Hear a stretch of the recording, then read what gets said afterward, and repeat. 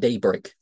In the name of Allah, the compassionate, the merciful, say, I seek refuge in the Lord of Daybreak from the mischief of his creation, from the mischief of the night when she spreads her darkness, from the mischief of conjuring witches, from the mischief of the envier when he envies.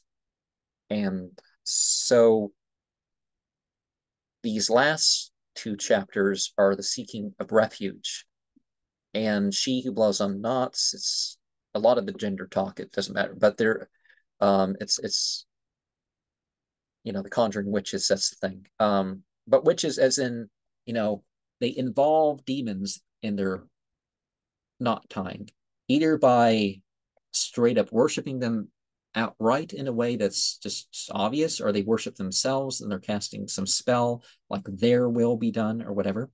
And the evil eye is real, but evil is it's not that the creation is evil, it's that there's evil amongst the creation. That's an important lesson.